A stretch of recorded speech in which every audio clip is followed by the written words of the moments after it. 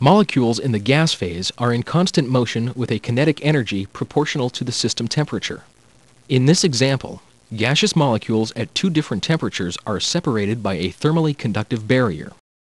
The greater kinetic energy of molecules on the left is transferred through collisions with the wall to the molecules colliding with the right-hand side of the wall. The result is a decrease in kinetic energy and temperature on the left and an increase in the kinetic energy on the right. Eventually, the two containers reach a thermal equilibrium where the kinetic energy and temperature on both sides are constant.